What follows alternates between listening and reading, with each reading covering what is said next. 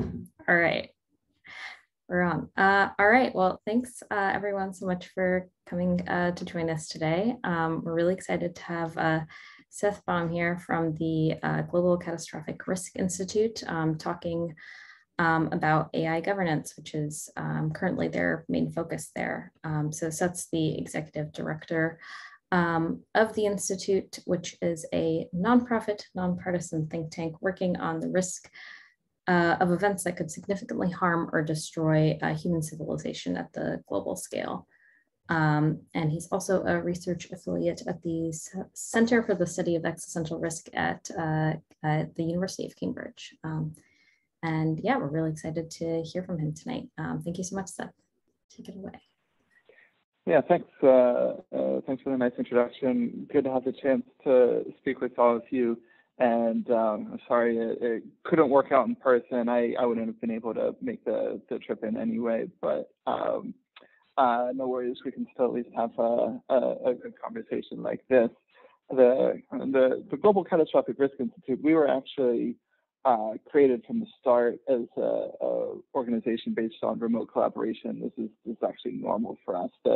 How the rest of the world's been operating during the pandemic is pretty much how we've been functioning all along, and that's because of a lot of what we do is bring together people from really around the world who work on these risks to collaborate and advance the study and action of the topic. We tend to take, so we identify as a think tank, which means that we are, we kind of situate ourselves at the intersection of the world of scholarship and the world of professional practice.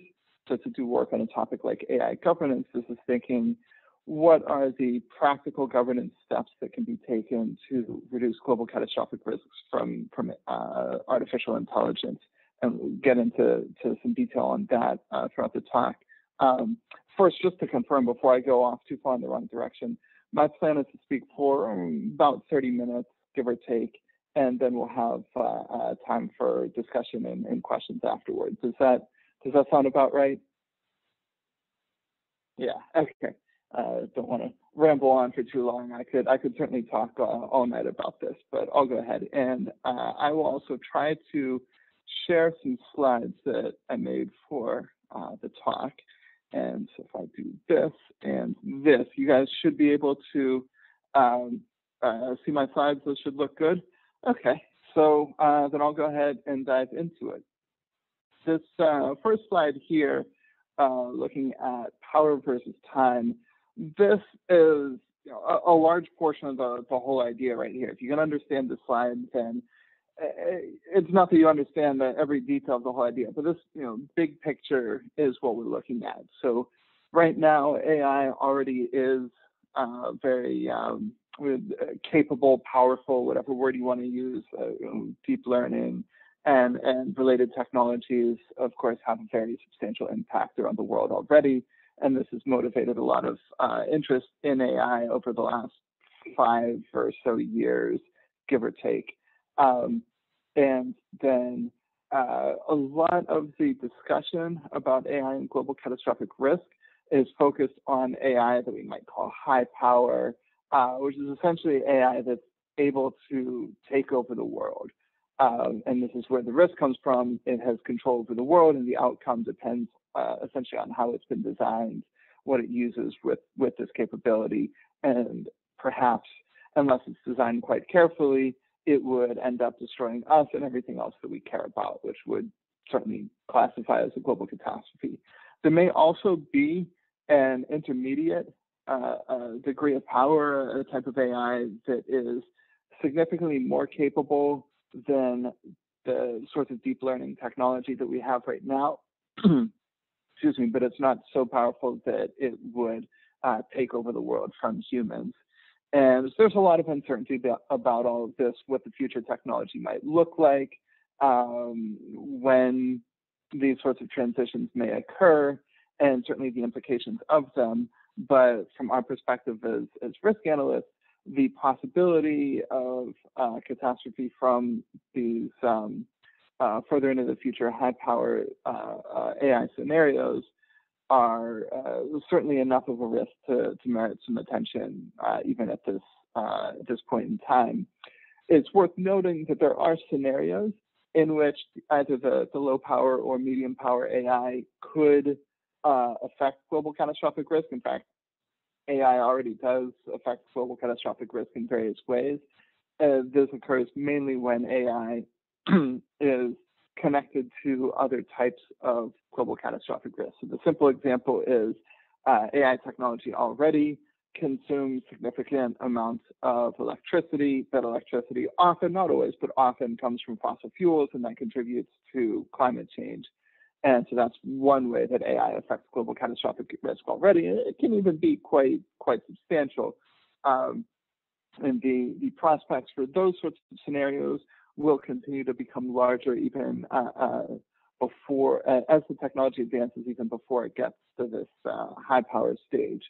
Most of what I'm going to be discussing with you is oriented towards this high power future AI. You'll hear words like artificial general intelligence or super intelligence. A new term that gets used is prepotent AI as rough synonyms for high power AI. There are important distinctions between these different terms, but we can gloss over that for our purposes. And having some emphasis on these high power scenarios, this is not to say that the low power and medium power AI is not important. It just happens to be a primary focus for the work that we've been doing at GCRI and certainly other groups within the effective altruism space have also put a lot of effort into these high power AI scenarios with good reason. But this doesn't mean that the low power and medium power scenarios aren't also important. And so just to walk through the middle section of bullet points, it's possible that we will not get any further than low power. Perhaps we won't be able to build anything more advanced than what we have now, or maybe there'll be some sort of catastrophe related to or unrelated to AI before we get the chance to build anything more advanced. Likewise, if we get to a medium degree of power, it may plateau there, or it could go from medium power on up to high power, or it's even possible that we would get to high power AI with a jump directly from low power to high power AI. In particular, if the AI that we have right now is actually pretty relevant for getting all the way to something that could be high power. If you can basically extend what we already have and get to a really advanced high power AI. The best guess is probably that we need something in between, but this is a big point of uncertainty. And actually switching over to the next slide, this speaks to the paradigms a little bit more. So deep learning is at the core of cutting edge artificial intelligence technology right now. It's possible that as time goes on, you can just scale deep learning up to get to a medium degree of power and a high degree of power. Or it's also possible that you would need something else, perhaps on its own, or perhaps in combination with something like deep learning. And that this is actually a big active debate in the computer science of forecasting future AI. This is less my own particular expertise on it, but for anybody who's interested, this Creamer 2021 paper, this is out of the Oxford Future of Humanity Institute, really good paper looking at various details of the thinking about, can deep learning scale to much higher degrees of power, or do we need very different paradigms? And also the Gary Marcus and Ernest Davis book is excellent. They're at, the two of them are actually at NYU, so you might even be able to get them to speak with you sometime if you're interested in getting more detail. That's a fabulous book that they wrote, just has a great overview of the past, present, and future of AI technology. And they argue that deep learning is going to face major limitations, that it's just not going to get you very far, and that you're going to need other paradigms for things like common sense, because deep learning is rooted in like statistical analysis. That's why the big data sets sets and huge amounts of computing power is so relevant for deep learning, because it's basically just doing a massive statistical pattern recognition across these big data sets. And they think that that's going to face some fundamental limitations, because they're things like common sense that just don't readily fit into what deep learning as a type of algorithm is suited for doing. Okay, so this slide here on the distribution of power and rate of change, this is specifically for high power AI. This right here points to a pretty large portion of the active debate, active conversation about what we should expect, and maybe also what we should want for high power AI scenarios. There's been, I would say, a shift in recent years from an emphasis on scenarios in which there is a single AI system that very abruptly, very rapidly just takes over the world, the quote unquote fast takeoff scenarios.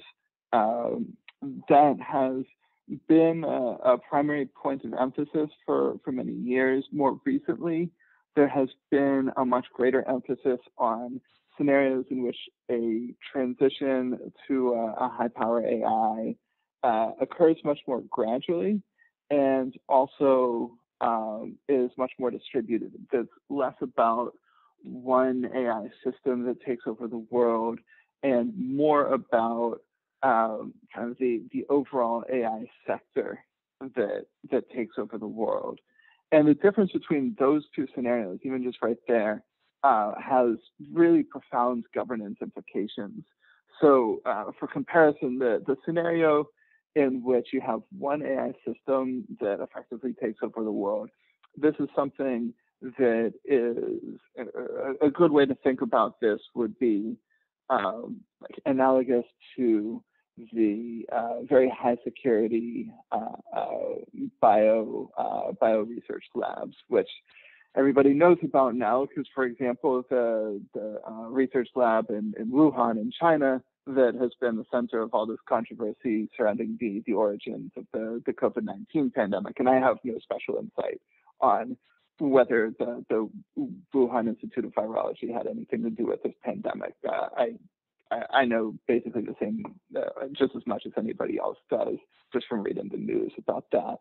But regardless of whether that particular lab had anything to do with the pandemic, it still is the case that these labs do have the potential to have, excuse me, accidents or even intentional release of pathogens that could result in very severe pandemics. It's why the labs have such rigid security measures in place in the first place to prevent that sort of thing from happening. And there's labs all over the world, certainly including in the United States, that have similar sort of security risk there. That's kind of the basic mental model, a basic concept for how to think about these single AI system fast takeoff scenarios. That is basically, there's one AI lab somewhere and anywhere in the world. It does something wrong, the AI gets out and it's everywhere, and there's not really anything that we can do about it. And so the whole point is to make sure that that lab does not make any mistakes like that in its development. And not just that lab, but every lab that might ever be developing that sort of system. And so you want a governance regime that's broadly similar to the governance of the high-stakes biological pathogens. So in contrast, scenarios in which you have a gradual transition from a large distributed network of AI systems, this is much more similar to like governing the overall economy. And so the challenge here is to not so much avoid mistakes from any one group, but to make sure that the overall AI sector, the overall AI industry, if you will, is oriented in a good direction. And so this is actually, I would say, more analogous to, say, governing the energy industry while being mindful of global warming.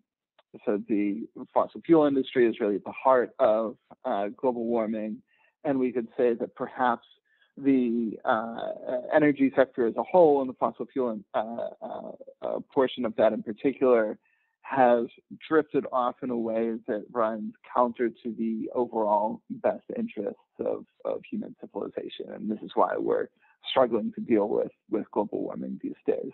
And so the governance challenge there is to try and get the entire energy sector, which includes a whole bunch of different companies doing a whole bunch of different things that show up across a million and one different things across the economy. Like what do we do that involves energy? Well, just about everything. And so what do we do that involves AI? Maybe not quite as much as what we do that involves energy, but it's still very widely dispersed across the entire economy.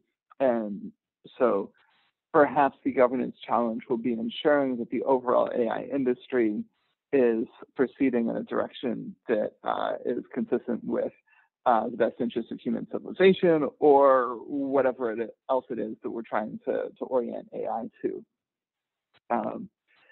And that's so that right there is a big point of discussion. I think that covers a couple of the items within this table here. Certainly, the single AI system dominates, and it's abrupt. That's standard uncontrolled fast takeoff scenario. That's the traditional one. That's kind of like the biosecurity.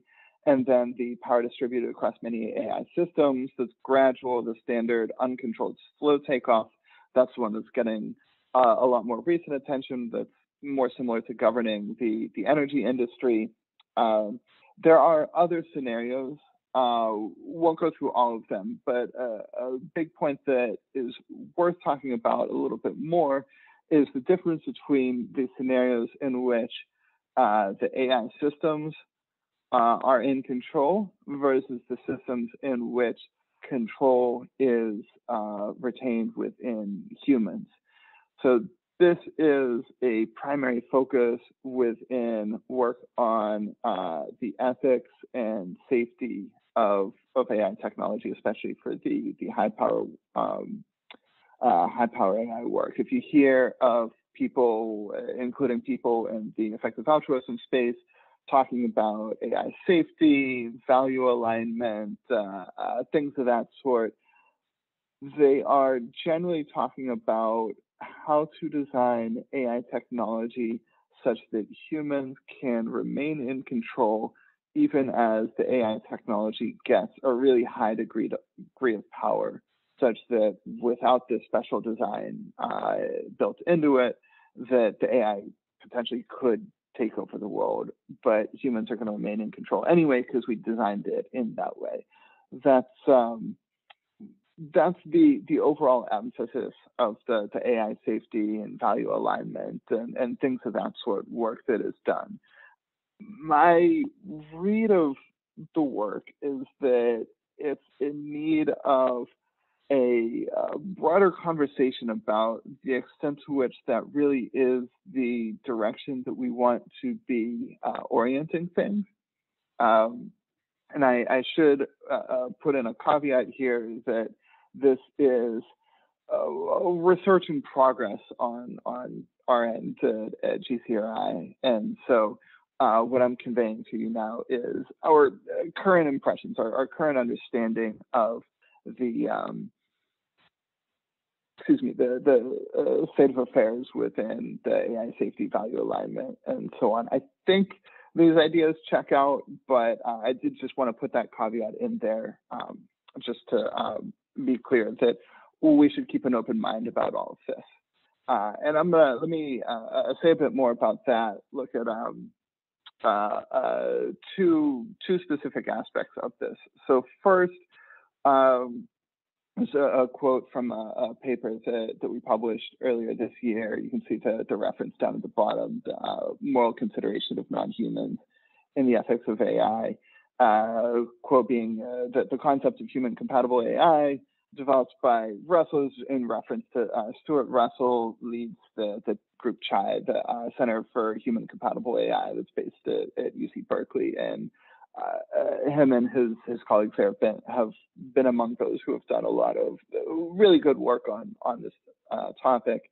But as Russell put it, specifically for AI, whose only objective is to maximize the realization of human preferences. Noting this is an effective altruism group, for any of you in the audience who happen to have background in animal welfare, this may raise some flags for you, that this is a statement of ethics that is very focused on humans. Now, because it's human preferences, that can include things like human preferences for advancing animal welfare and things of that sort. But we're now counting on whatever humans are going to be aligned to this AI to have adequate values with respect to things like animal welfare. And we are not making any attempt to do things like account for the preferences of the non-human animals. And this is the sort of point that we make in the research papers, that we need to have a better accounting, or we may want to have a better accounting for non-humans in AI ethics, because the concern is that if we do build very powerful AI systems that whose ethics are designed in this sort of fashion, then we could end up with, so in the worst case, we could end up with results that are just flatly catastrophic for non-human animals and anything else that's not specifically human. And even if it's not catastrophic for them, we may still be, I would say, leaving a lot of value on the table, in a sense that we could, even if we still end up with good outcomes as opposed to catastrophically bad outcomes, perhaps we could end up with much better outcomes if we were to design AI in a way that was not so human-centric. And it's been very interesting for me working on this, because I care about animal welfare quite a lot myself. I maintain something in the vicinity of a vegan diet, et cetera, et cetera.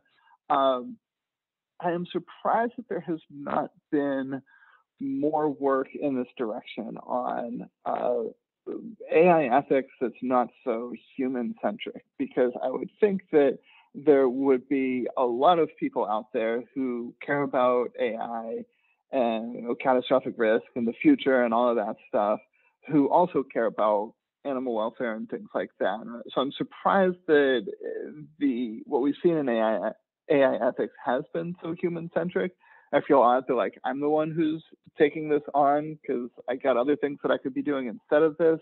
But I'm happy to take this on and stand up for less human-centric approaches in AI ethics, and the rest of the team at GCRI is happy to be doing this also. I bring this up in case any of you in the audience may catch an interest in this sort of topic.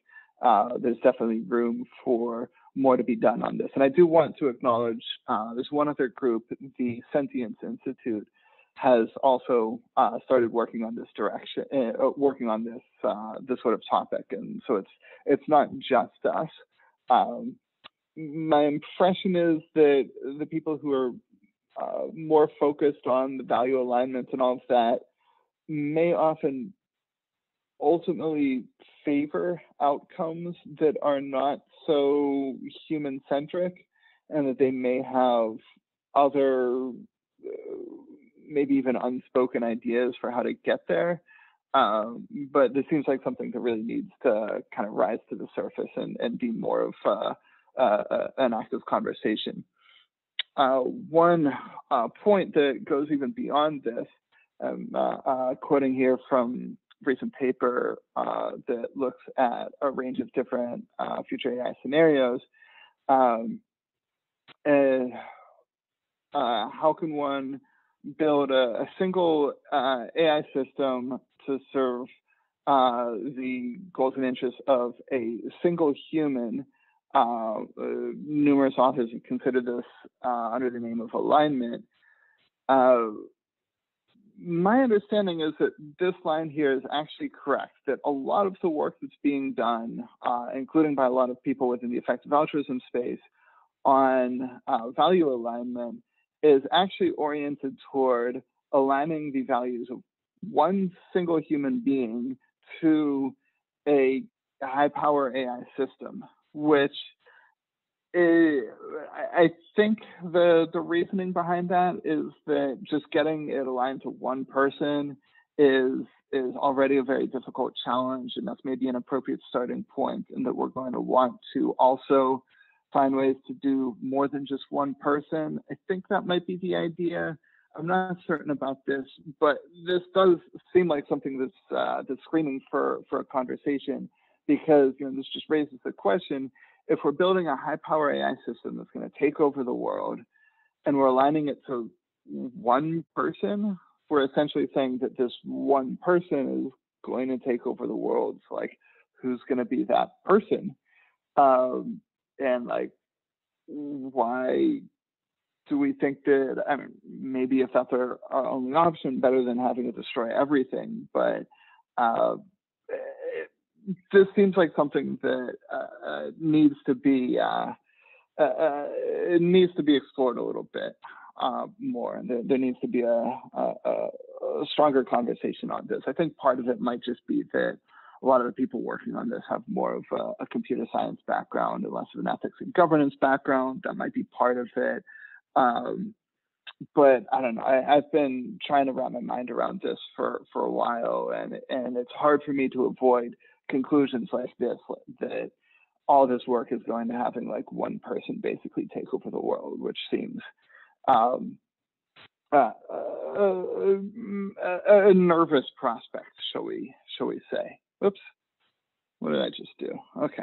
All right, so maybe I will end on this slide here. I have more slides that go into this in a lot more detail, but this is probably a good place to end on.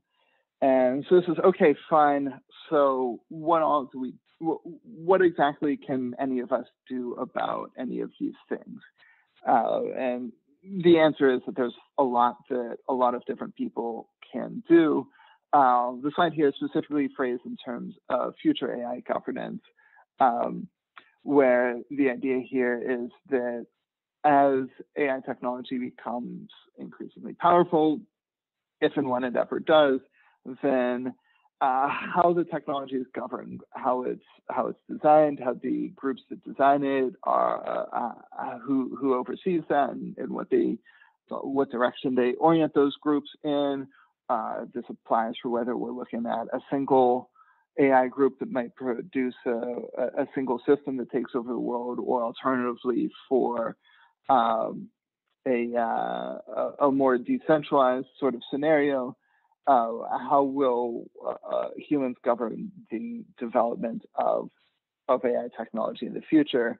And it's so there are a lot of, let me see, let me skip over to this next slide here. The previous slide has some more general considerations, but on this slide here, what can we do? So one, improve current AI governance.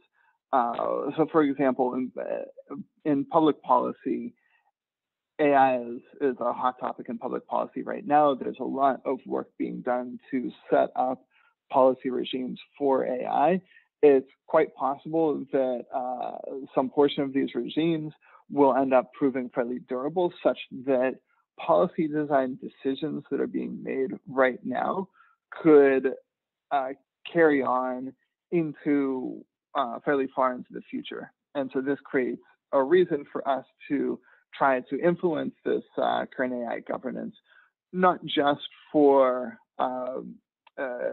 the benefits that it brings to AI technology that exists right now, and that's totally worthy thing to engage on in its own right, but also for how it can then set things up for a future AI governance. The second one, supporting AI governance communities, such as people within the effective altruism space that work on this.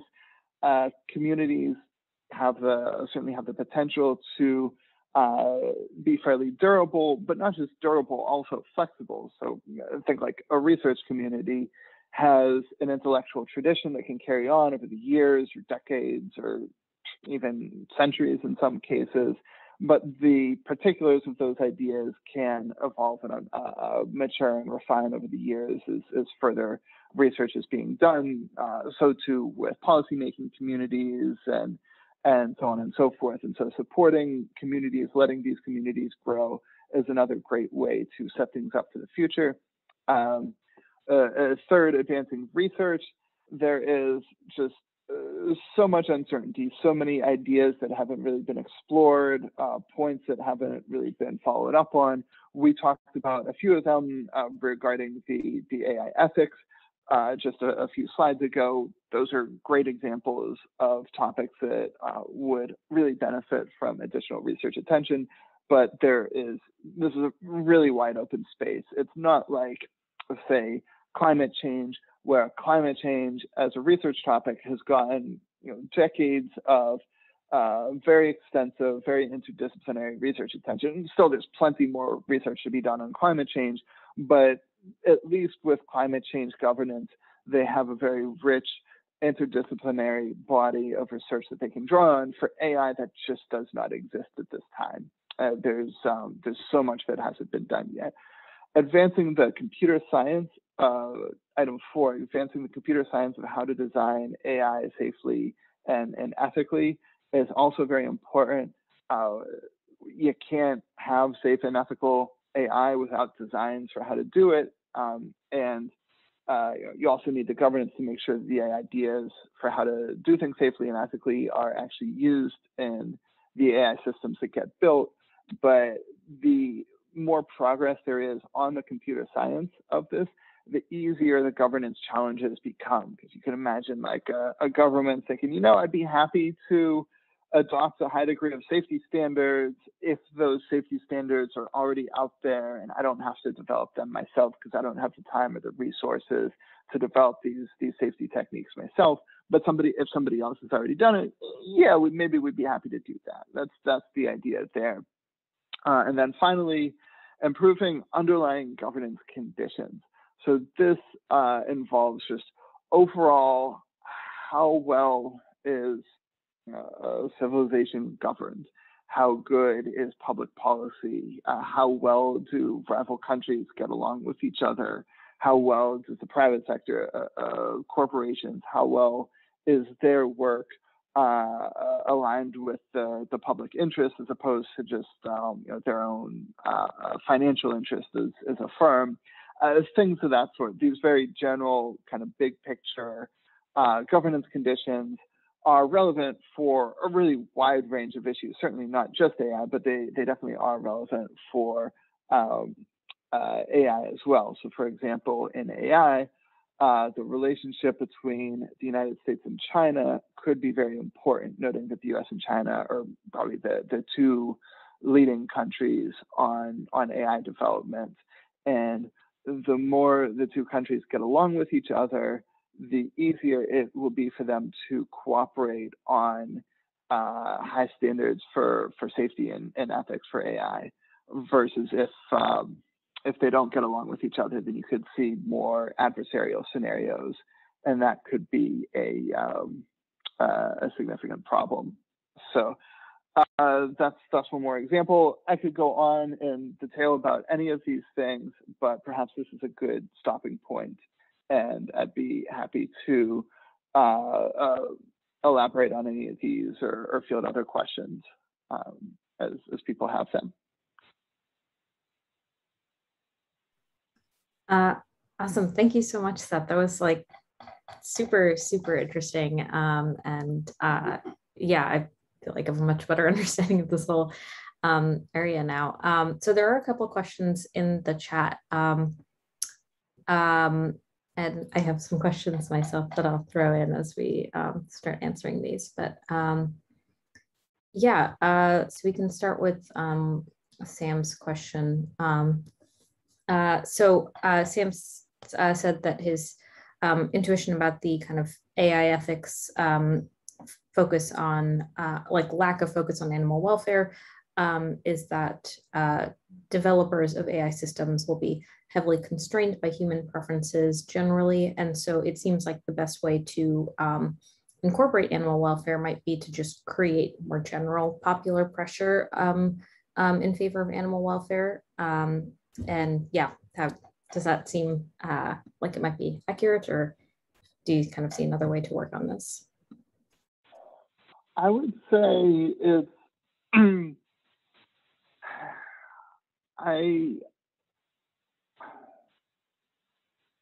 I would say there is something to this, but they might not be as heavily constrained as the question may suggest. So first of all, the easy answer is that this is an open question. This is not something that the answer can be provided with any degree of precision. And I would add that this project of promoting much broader interest in animal welfare and things of that sort across society and so on, this actually fits very precisely within that very last bullet point that we were talking about improving general across the board societal conditions. I had mentioned relations between the US and China. That's one example. Overall societal concern about animal welfare, that's another example right there. And I would certainly agree with the basic idea being that if we find ourselves living in a world that has just much more across the board support for animal welfare, that makes it more likely that that sort of thing is going to also carry over into AI development. And so there is a sense in which, this is these different lines of work are all, helping in the same direction. These are synergistic activities. That said, and I'm just thinking off the top of my head a little bit here, but my immediate reaction to that is that there is a role for both, that those who are more immediately within the AI space do in fact have a significant degree of freedom to pursue these sorts of things as they see fit, and that a lot of this is not specifically dictated by what happens across the rest of society. Probably the clearest case in point is that my understanding from having studied AI ethics and in terms of its attention to non-humans generally, and also a little bit on the moral psychology of how much humans will care about non-humans, is that the general population actually cares more about non-humans than what you see within the AI ethics space. Now, it may be that, and I actually think this is true, that people in AI ethics care about non-humans more than one might think, given the nature of the work that they've been doing. And I say this because from my own work trying to push attention to non-humans in AI ethics, it's been getting a fairly positive response. Nobody's like actively disagreeing with the points that we're making. I think most of them probably, fingers crossed, agree that we should also care about non-humans, and they just haven't been doing it in their work yet. And so these are people who you don't even need to persuade, you just need to get them to do a little bit more of things that they do in fact already agree with. And so I see a lot of value to working within the AI ethics space to, one, get them up to at least the same standard that the rest of society has in terms of caring about non-humans. And two, I think even pushing beyond that, noting that there is I think a pretty compelling case to push beyond the current state of caring about non-humans across society. And I think a lot of people in AI ethics would support that and then can use what freedom they do have to take positive actions in that sort of direction. But this is all to say, keep trying to convince the rest of the world to care about animal welfare and non-humans and all of that stuff. That's still great work to be doing. Yeah, this kind of ties into one of the questions I had is like when you were mentioning just that there's a lot of technical AI safety researchers just don't have like much of a background in ethics. It seems like I think most people that are thinking about AI safety and like want to work on this and don't have technical research skills like often go into like a policy route because that seems to be like the other option. But it seems like and maybe this is just like what you guys are actually doing. It seems like there's like a space generally for like more philosophers like working directly at like organizations like OpenAI or something. So does that seem useful or? Yeah, so it's certainly true that there has been a significant influx of people going into the AI policy space over the last few years. And part of it's just because a few years ago, there wasn't really much of an AI policy space to go into. And now there is, and there definitely are people going into that. I do think that's a great area to go into. I will add to that one related sort of area that I feel like has probably not been getting the same degree of attention within the effective altruism space is on corporate governance. Now, there is overlap between public policy and corporate governance. Public policy can be used to contribute to how corporations are governed, but there's also a lot of important work to be done both within the corporation itself and from the outside, public media, NGOs, et cetera. And I've seen more emphasis on public policy and what governments do than on what corporations do. And I would encourage people to consider also looking at the corporate governance space. Now, to your question, let's see here, is the question that perhaps there has been a shortage of people who are working in like independent nonprofits like GCRI or other groups, or even within OpenAI, you mentioned within the AI groups themselves to try and push these issues. And that may be a reason why there hasn't been more in this direction. Maybe. It's certainly true that if you work in a government position, you are more constrained in terms of the sorts of ideas that you can push for. Those of us who work outside of government have a much higher degree of freedom in terms of the sorts of ideas that we can promote. And that's just because when you work for the government, you're part of the government. What you do reflects on like the official position of that particular government. And there's a lot at stake with that, and the constraints there are a lot more. Maybe, but there still is a sizable number of people who work outside of government on these sorts of topics. I don't know. I'm surprised. I'm surprised that there hasn't been more on this, but I guess to some extent, I don't know the answer. Yeah, and thanks for bringing more attention to that with your work. Yeah, just there was another question about sort of like, yeah, if it's true that, as you're saying, like the general population does care about non-human welfare, then why wouldn't that show up in an AI that values like human preferences? Because that seems like sort of a catch-all. I think, as you were saying, it might just be because it's like focused on one human's preferences. Yeah, it puts a lot ends up depending on what those particular preferences end up being. And it's not hard to imagine there being better ways of handling it. So I will say one idea that is out there that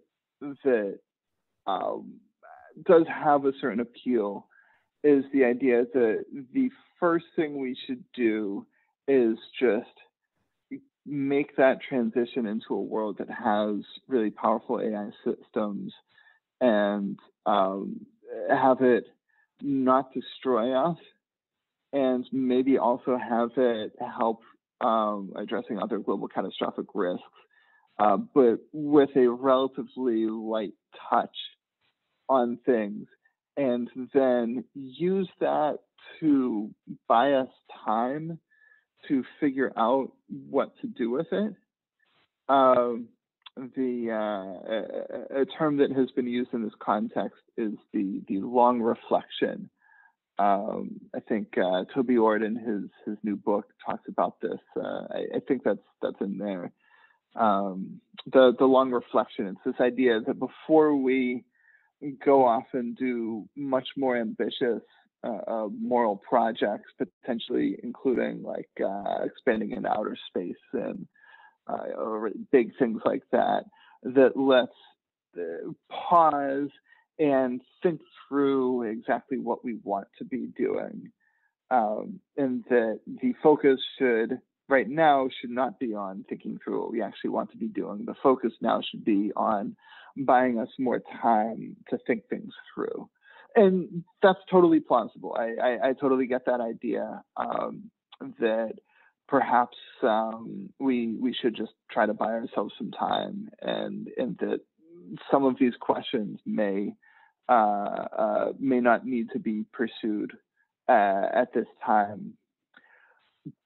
But I would say these questions may not need to be pursued, but they may also need to be pursued, that we may not have the luxury of a long reflection period, that things could end up being fairly sensitive to how the initial AI systems are designed. That's also a very plausible set of scenarios.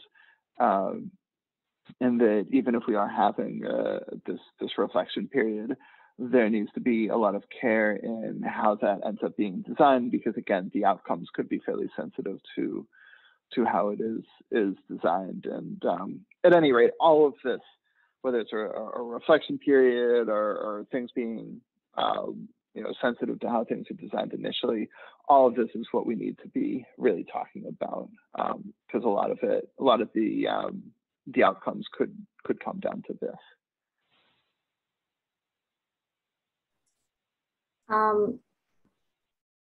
Yeah, sorry, I have follow-up questions to that, and then I want to get to more of the audience questions. But like, yeah, you kind of, when you were talking earlier about like managing AI as being like more similar to managing like the energy system and thinking about like global warming rather than managing like specific smaller like biolabs and managing the security there. It seems like I can understand that there's like a lot more activity happening within the AI space, which makes it more similar to that. But it still seems like there is this higher risk of like a single bad actor with AI that's like less true of something than like fossil fuel companies, where it's just like an overall economic system, and like it's they have like they don't have the right incentives, but they're unlikely to just like extract a bunch of oil and like set it on fire just to. Sorry, I'm trailing off, but yeah, it seems like the long reflection also it seems like that could be not happen if like there's like a single bad AI system or bad actor that like kind of derails that. So first of all, yes, if we are looking at scenarios in which a single AI could take over the world, and if that single AI system is designed poorly such that it would, in this case, not be set up to facilitate this long reflection period, then we wouldn't get it. And as far as the difference between like, is it a single system versus is it a wider mix of systems? This gets into different conceptions about what the AI technology itself is going to look like. So for comparison, what we have right now with deep learning is fairly distributed. Like, with the one AI system takes over the world, there's lots of talk of like who's going to, win the race, quote unquote. It's not much of a winning if everybody's destroyed, but maybe there could be a race to be the first one to build it, because whoever builds it first gets to define the outcome for everything. It doesn't make sense to talk about a race to be the first to build deep learning. That's just, it doesn't work like that. There have been different groups that have pushed the cutting edge of deep learning in various ways, and that continues to happen on an ongoing basis. That now this group over here has the most advanced deep learning system, or at least for this particular application of deep learning, but it's distributed. Deep learning is all over the place. There is no one group that won the deep learning race. It just doesn't work that way. And perhaps that will continue to be the case, in which case, one implication of that is if there is one bad actor, then there's limits to how much harm they can do. Because just like with the energy sector, say you get one person who decides that they want to, set fire to some oil field, that's terrible, but it's only terrible to a limited extent. It doesn't completely destroy the entire energy sector.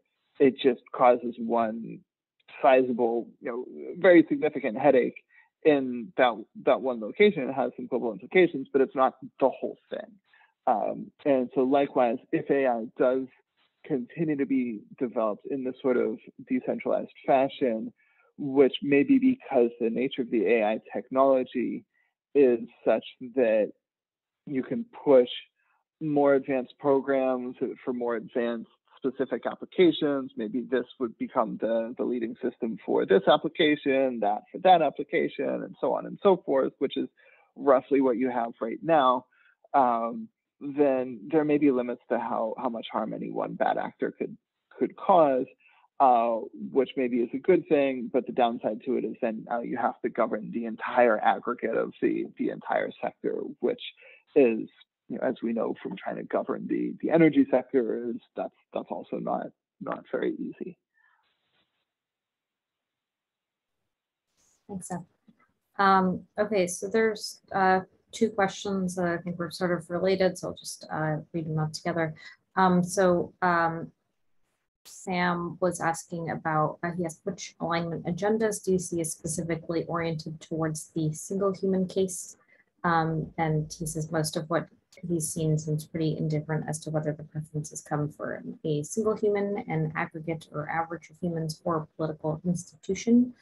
And Shine mentions that he finished Russell's book yesterday, which seemed to land on preference utilitarianism as a plausible approach to serving society as opposed to single humans. Shine, I might not have explained correctly. If you want to jump in and clarify. Yeah. So first of all, my understanding is that is a correct read of Russell's book. My recollection of the book, I haven't looked at it recently, but my recollection of the book is that it also has a certain emphasis on assessing preferences by observing behaviors, which is an approach that raises some concerns that are quite familiar within the field of welfare economics.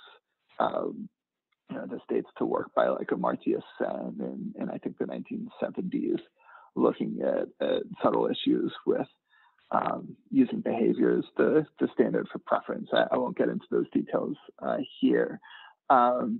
What I will say is that something that I've never seen addressed very well is that if you are trying to align an AI system with the preferences of the entire human society as opposed to just one single individual. And it's certainly the case that there are publications out there that talk about the whole society and not just one person. That there are certain decisions that need to be made about how you define human society in these terms.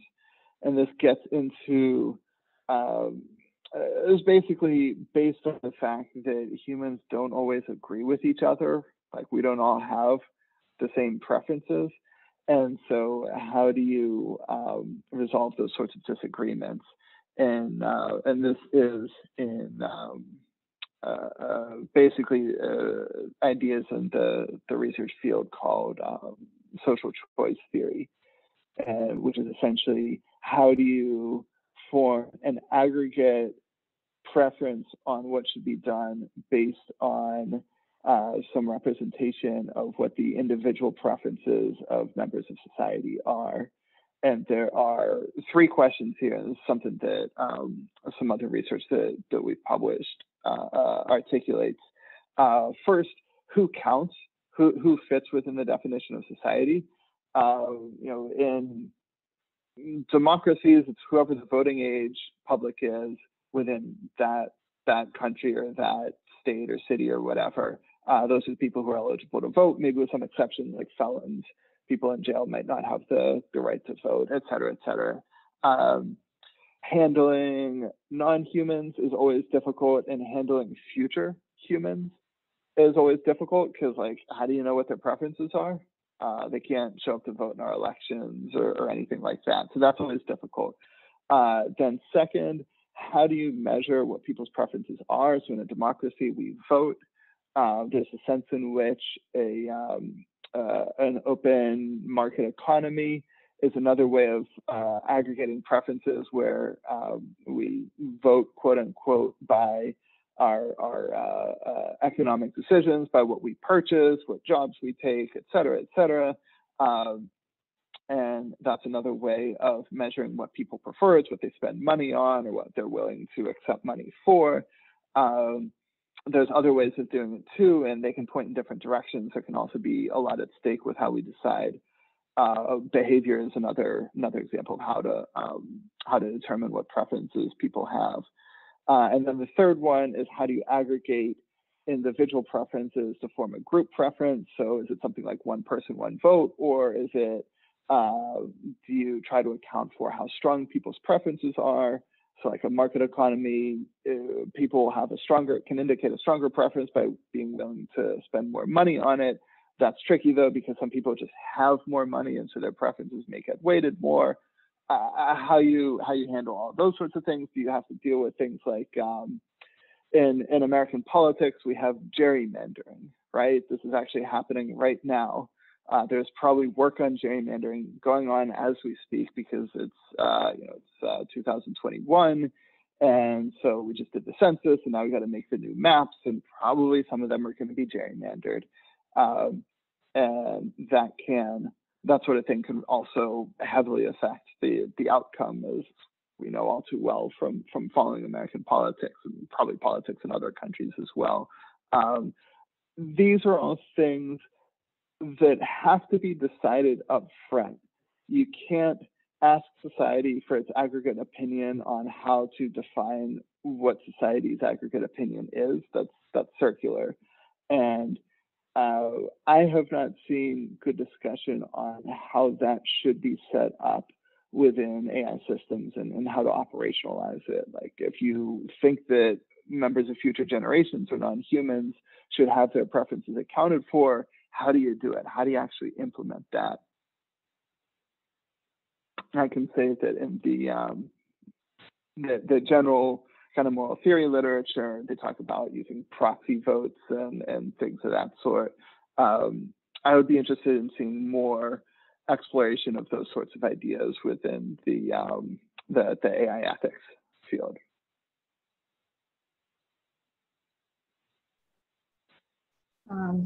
Yeah, thanks for that. Really complicated question. Um, okay, so another question in the chat. You mentioned concerns for non-human animals, but have you also researched suffering of the AIs themselves? Yes, definitely. So we have not researched the kind of, I guess, cognitive science side of it, which is like under what conditions would an AI have positive or negative experiences, pleasure, pain, et cetera, et cetera. I don't have anything particularly intelligent to say on that. I know other people have looked into this. It's a really fascinating question overall. What I can say is that our more general work on the topic has specifically included that side of things. And this is why we have generally phrased our work in terms of, say, non-humans as a general category, as opposed to in terms of like animal welfare or something like that. That's to account for the possibility that it could be more than just non-human animals that could matter in this sort of context.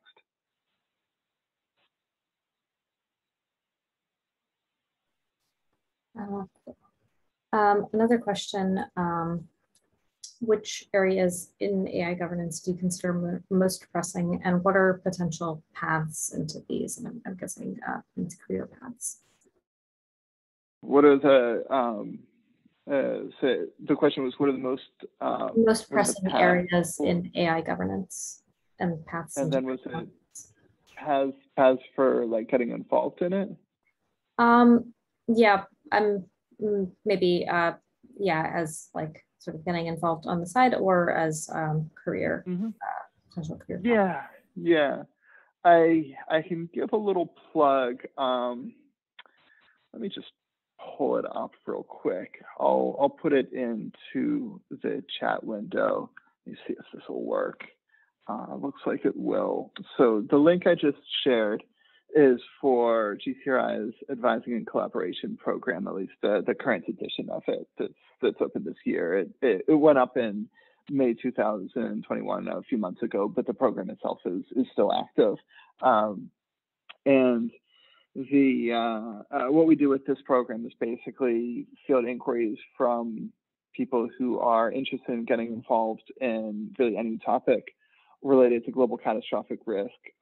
There's some emphasis on these AI governance topics because that's been a major focus for us recently. But we talk to people with a wide mix of interest in global catastrophic risk. And we talk to people at all career points, from students to senior scholars and professionals, and give them personalized feedback on how they can pursue more work on this, connect them with other people in our network, occasionally collaborate with them on projects where there seems like a good fit. We've gotten a number of active collaborators through this program. And so for people who are thinking about getting more involved in this, feel free to go onto that webpage and reach out to us through that.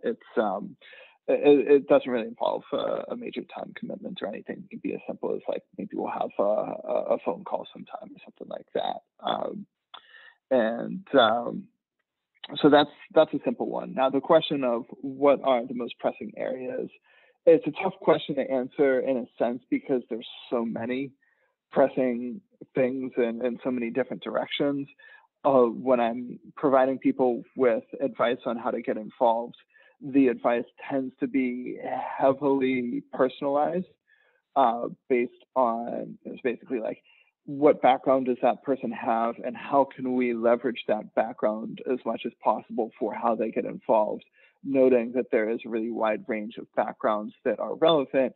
And the more you can leverage your backgrounds, the more you're getting in a more advanced capacity as opposed to a more entry level introductory capacity, and that's always a plus too.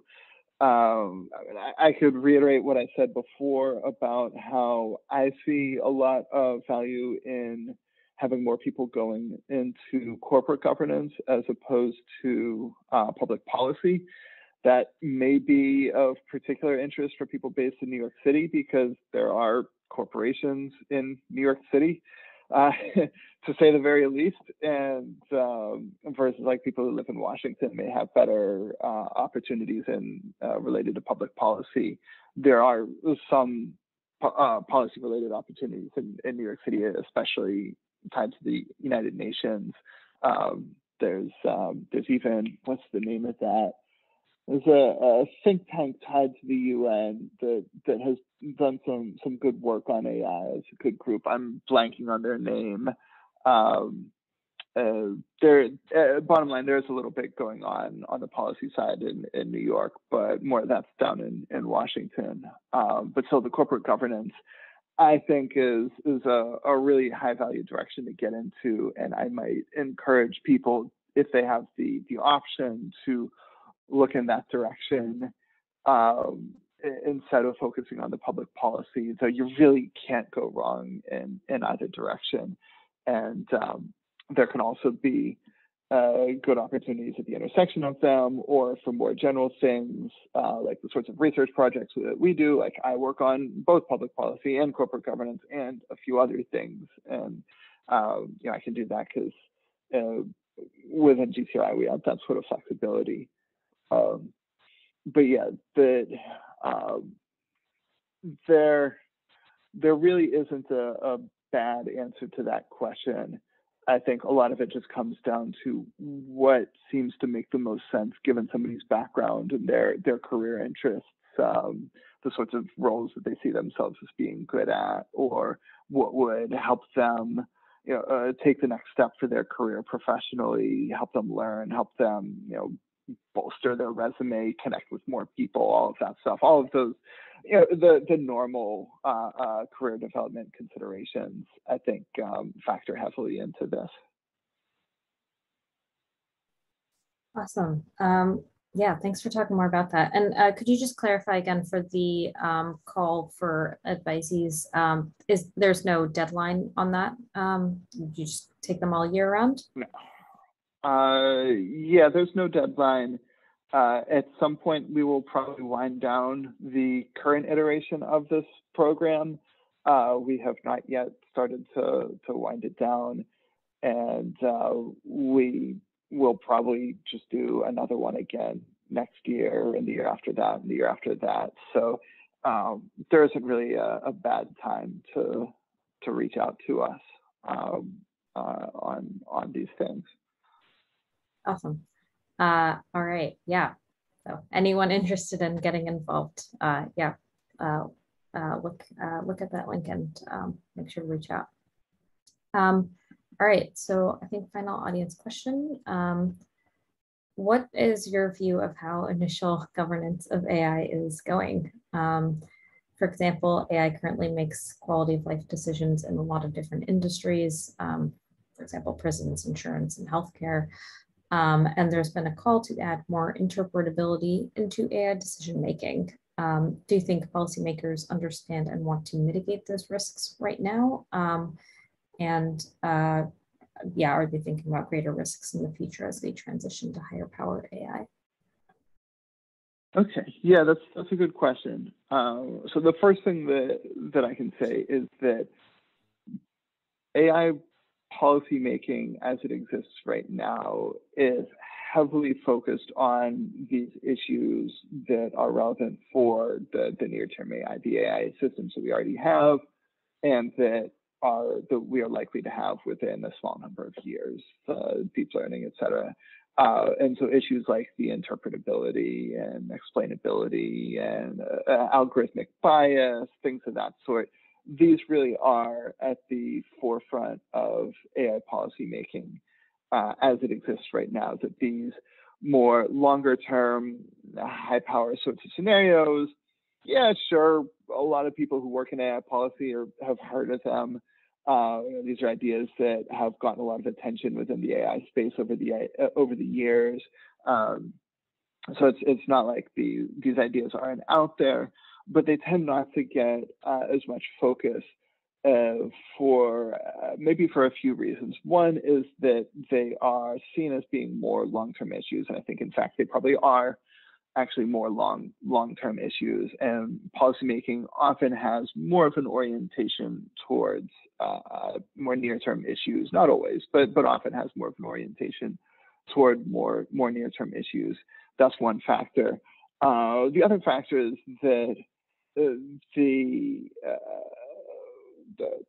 long-term high-power AI sorts of that side of things maybe not entirely ready for much policy making at this time, in that there isn't much in the way of specific policy actions that make sense for governments to be taking now that are only relevant for these longer term AI scenarios. A lot of what we want for the long-term AI also makes sense for the near-term AI. Like, we want it to be safe. We want it to have a high ethical standard. We want policy making to be well informed by how the technology actually works. These are all things that apply to near-term AI as well. And so to a large extent, the policy outreach that we might be doing, and maybe some of our colleagues at other organizations are also doing, don't really dive into these more extreme long-term scenarios, because governments are mainly focused on the near-term scenarios anyway. That's what they care about. It's important to address what people care about, especially if you want them to do something. And so the distinction in a lot of cases doesn't really matter for policy making. In some cases, maybe it does matter, but to a large extent, we can push for policy that is good for long-term AI by expressing it in terms of near-term AI, such that the distinction between the two isn't crucial.